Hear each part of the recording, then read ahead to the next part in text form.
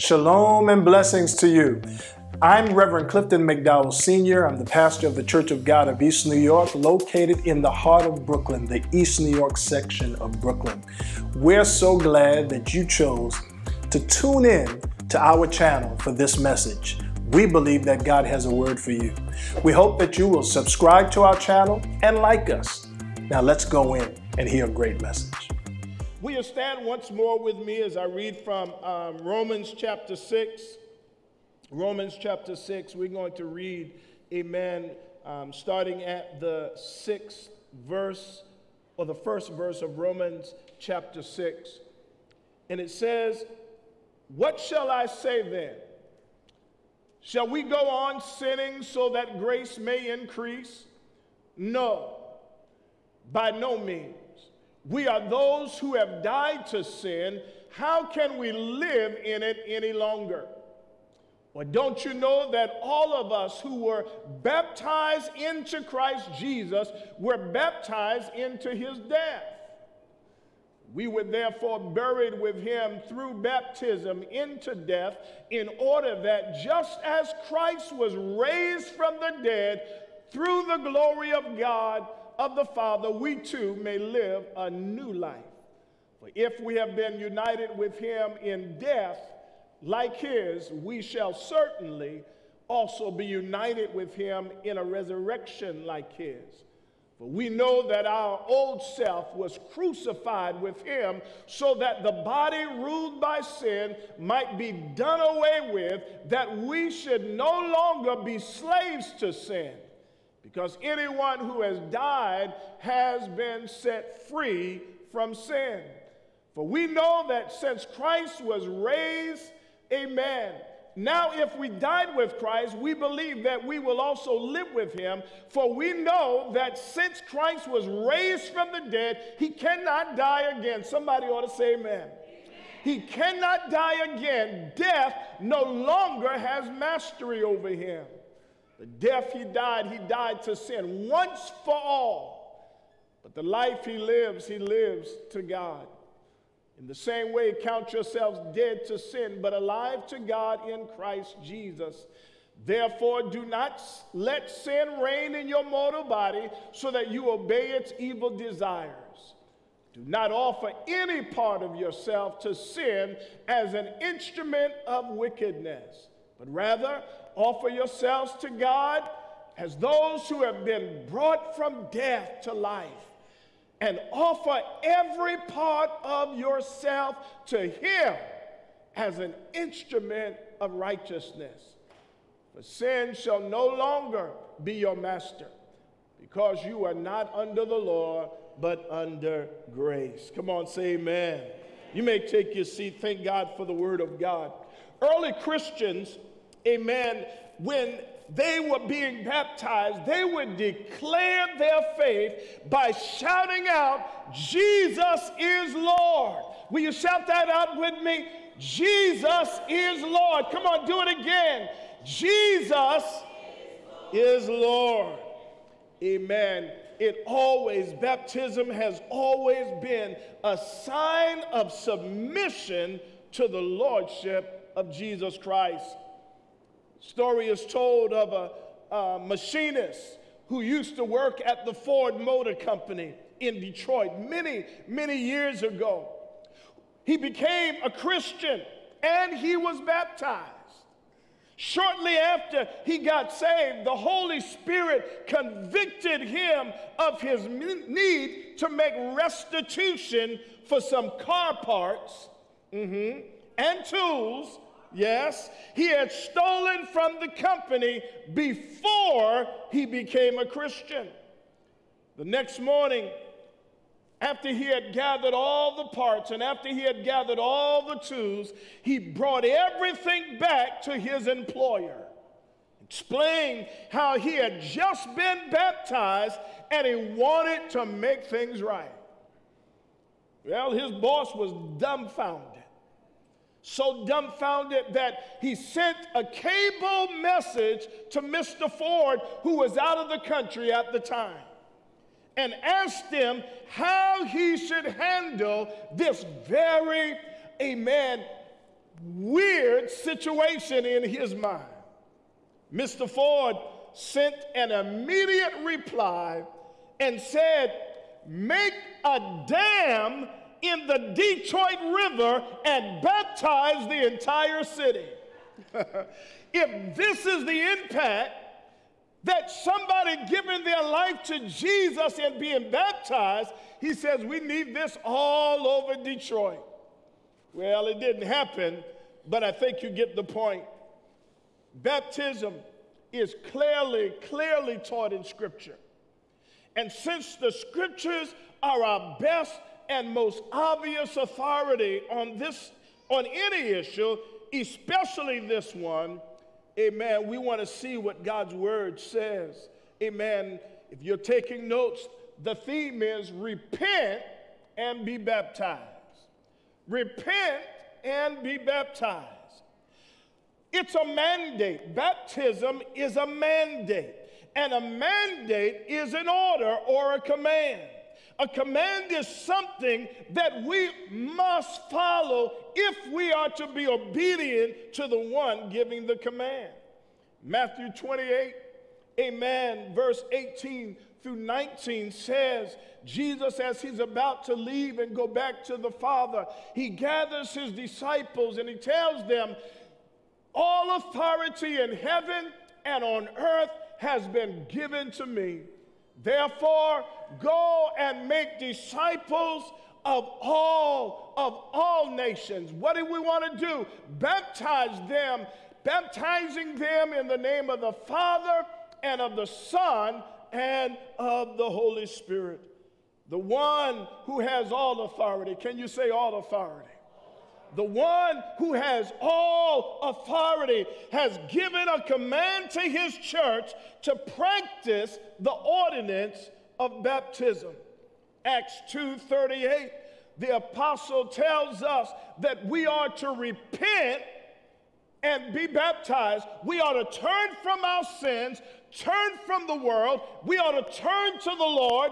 We ought to repent and be baptized, because I got to tell somebody, there is no forgiveness without repentance. If you're not going to repent, if you're not going to turn from your sin, there is no forgiveness. You must repent in order to receive forgiveness. Somebody ought to say amen.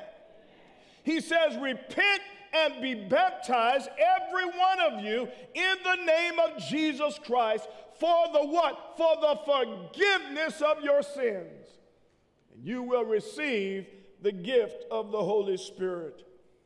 Jesus not only commands us to be baptized, but Jesus laid the example in his own life.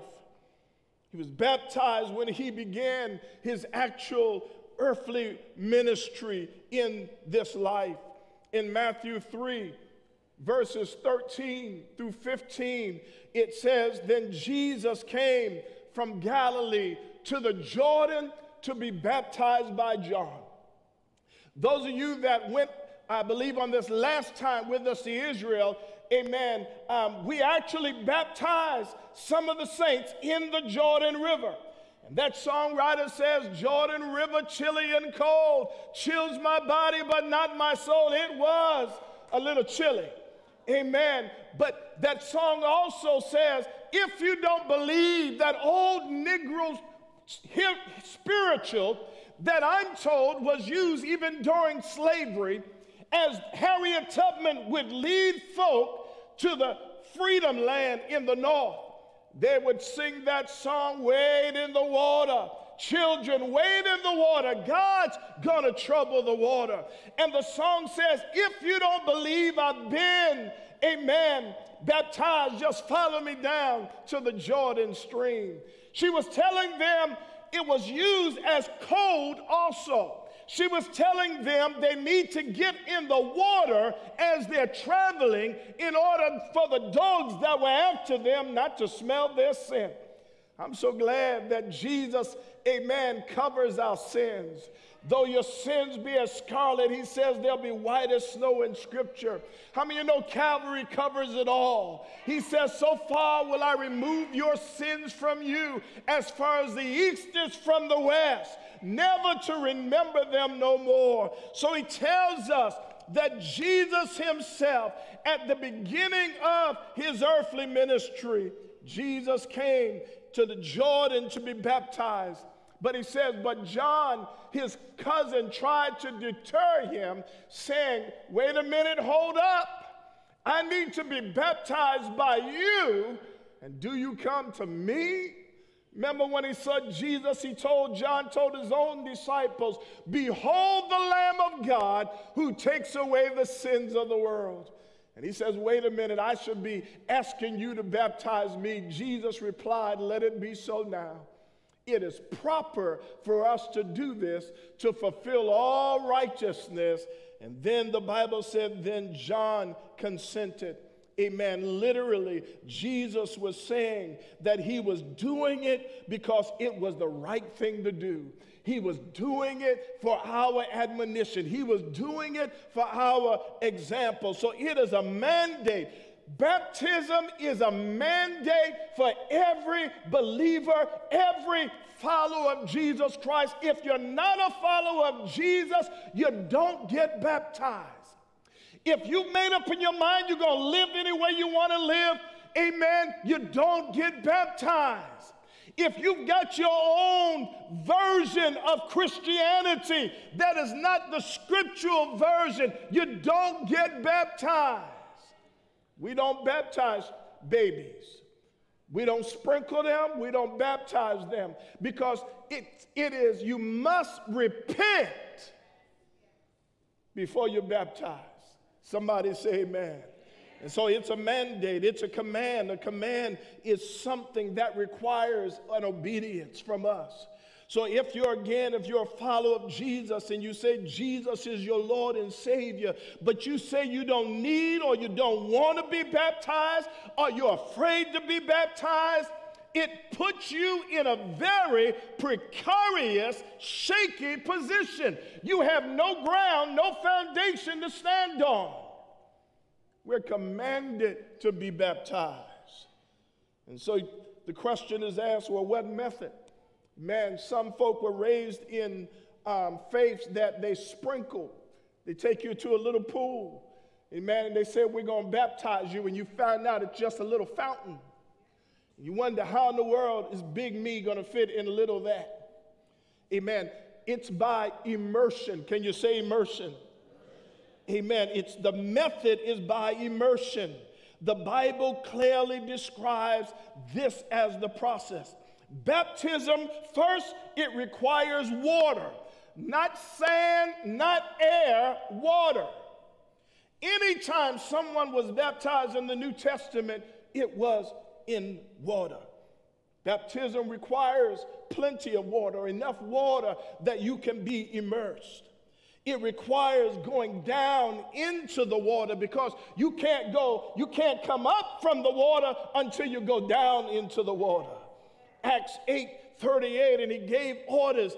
Amen. When Philip was talking to the Ethiopian eunuch and he was explaining, amen, the word of God to him. And as they were traveling, the eunuch looked and he saw some water and he asked, what hinders me from being baptized? There's some water. The Bible said then both Philip and the eunuch went down into the water and Philip baptized them. Listen, it could be in the ocean.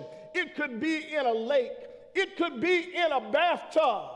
Amen. Some of our parents have a testimony that they went down to the ocean, they went down to a lake, and they went down in Jesus' name, in the name of the Father, Son, and the Holy Spirit. My mom, she went down to Coney Island, and she followed the Lord in obedience in baptism. But you got to go into the water. Immersion. It requires immersion. Amen. If we're going to be obedient to what the Lord has commanded.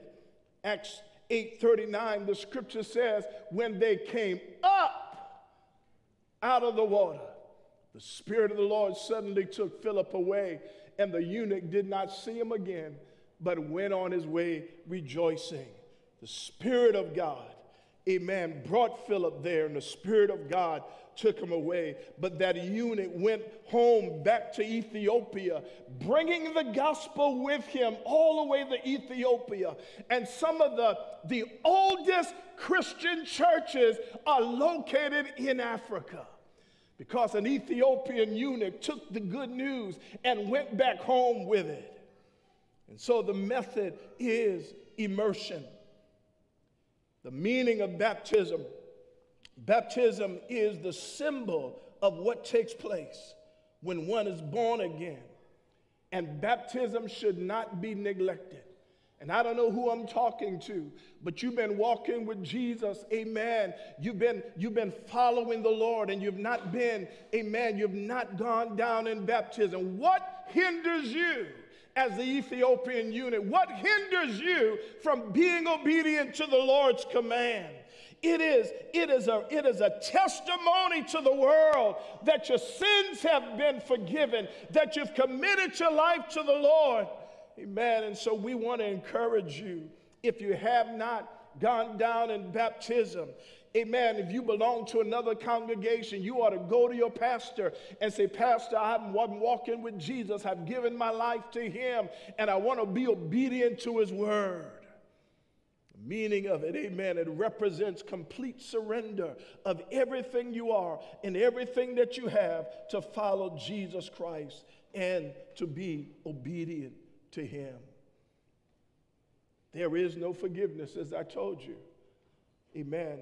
Jesus died for you, but you cannot experience what he died for until you repent from your sins. And though through baptism, amen, we say we died to the old life and we resurrect to the new life in Christ. Anybody got new life in Christ? Wait a minute. Can you tell the difference of who you used to be and who you are now? You see, if there's an old life, the only way that you're going to tell the difference between a new life and an old life is Jesus. Jesus has to stand between who you used to be and who you are. The older saints used to say, the things I used to do, I don't do them no. The places I used to go, I don't go there no more. Why? There's been a change, a great change, since I've been born again. Brings about a change. And so baptism is representing the change that has taken place and continues to take place. Because the good work that he has begun in you and I, he will continue it into the day of Jesus Christ. But if you've been born again, there must be bona fide fruit. There must be evidence. That's why John says, bring evidence of your repentance. Folks that know you ought to see there's a change. See, we can talk change, but it has to be show and tell. You ought to be able to look in the mirror and say, what in the world is going on? I remember when. I remember at that time, if this had happened, I'd have done that. And the only conclusion that you can come up with is Jesus in the middle of who I used to be and who I am. Tom Ellsworth, a writer, tells the story about a Christian who went on a tour of the Holy Land.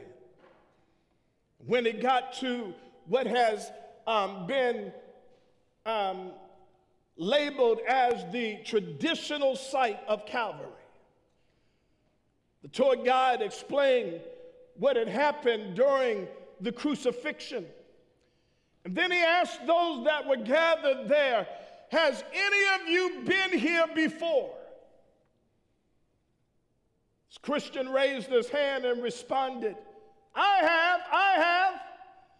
The guide asked, you have?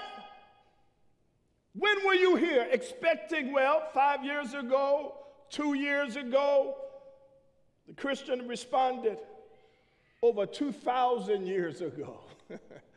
Because he recognized that when Jesus was hanging on the cross, he was taking my place. We were in Christ, amen. We were there. It was our sins that held them fast. He took my sins. He died in my place. Oh, glory to God. Baptism also signifies our commitment to Jesus as both our Savior and Lord, and the one who gave his life. There are those, you want Jesus as your Savior, but you really don't want him as your Lord. Save me, Jesus. Save me from a burning hell. I don't want to hear you say, depart from me, I know you not. I want you to save me. We want him as Savior, but we don't want him as Lord. Because when Jesus is Lord, he's in charge. When Jesus is Lord, my life is no longer my own. When Jesus is Lord, he calls the shots while I'm alive. My life is not my own. To him I belong. I give my life away. And Jesus is Lord. You don't just do what you want to do. You don't just go where you want to go. You don't just say what you want to say. You don't even marry anybody you want to marry. You don't move anywhere you want to move. Why? Because your life is not your own. Too many folks call Jesus Lord, but they don't live their life like he's Lord. They don't operate like he's Lord. They operate like they're still in charge. Y'all ain't got to say amen. I know it's true.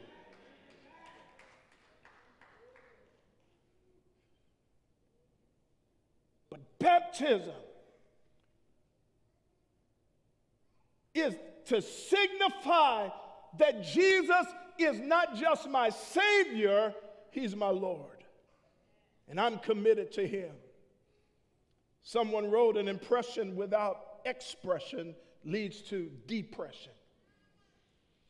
You can have the best impression, but if it's not an expression, if it does not come out in your words, in your life, in your responses, that's all it is an impression. Some of us have been impressed with Jesus, but we've not submitted ourselves to Jesus. And I want to tell you something. It's hard to keep up an act.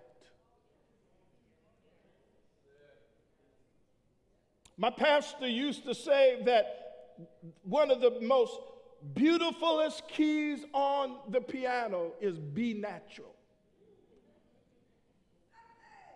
See, I don't have to put up a lot of energy to be who I am.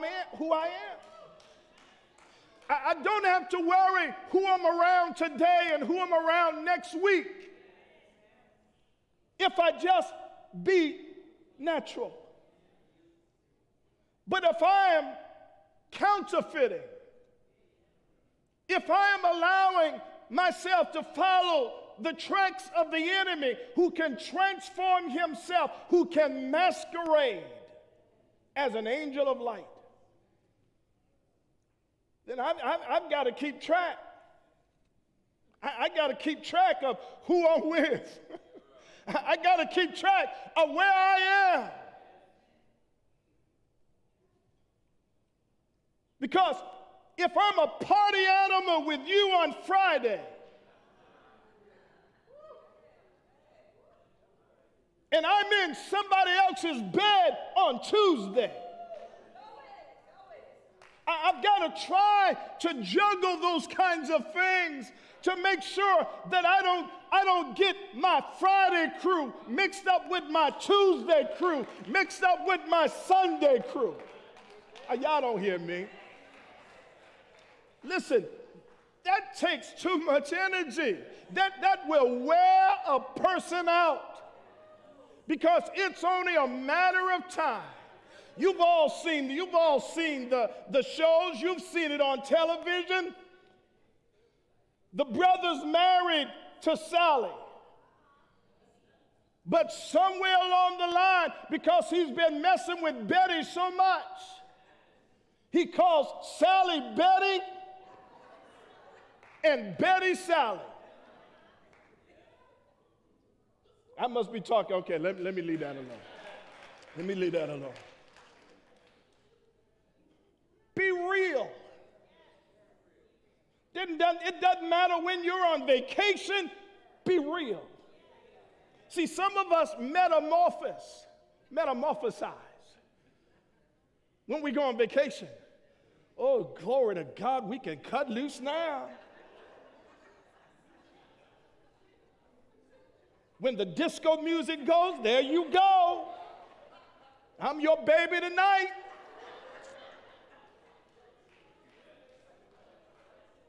As if Jesus is not on the cruise ship. As if Jesus don't know where the hotel is. See, we belong to the Lord 24/7. Let all that you do in word or in deed be done to the honor and glory of the Lord. Baptism is an expression of your faith and love for Jesus. Baptism also, it signifies cleansing. Cleansing that you experience through the washing, amen, of the Holy Spirit. The Bible tells us that when we repent and we've given our life to the Lord, in 1 Corinthians 12:13, it says, "For we were all baptized by one Spirit so as to form one body, whether Jew or Gentile, slave or free, and we were all given the one Spirit to drink." See, the Holy Spirit, when you repent and you give your life to Jesus, the Holy Spirit comes to reside in you. And he performs his baptizing function. He is like water that cleanses us, that purges us, that washes us. That it's as if, like David says, "Create in me a clean heart. Purge me with hyssop." Only the Holy Spirit can cleanse your wicked heart. Well, you ought to say amen. The water of baptism, physical baptism, does not cleanse you. It is only the water of a spiritual baptism that cleanses you. The Spirit of God, he not only cleanses us, but he empowers us. Water baptism is not to be neglected. Why? Because it is a mandate. It is a command from the Lord himself. We follow his example. But it can't save us. But because it can't save us does not make it meaningless. It does not mean that you can neglect it. And you say, "Well, Pastor, what about the thief on the cross?" What about him? What that got to do with you? You walking around, talking, going to work, going to school, getting up, laying down. You're not restricted to a cross. Your hands are not nailed. Your feet are not nailed to a cross. What hinders you from being obedient?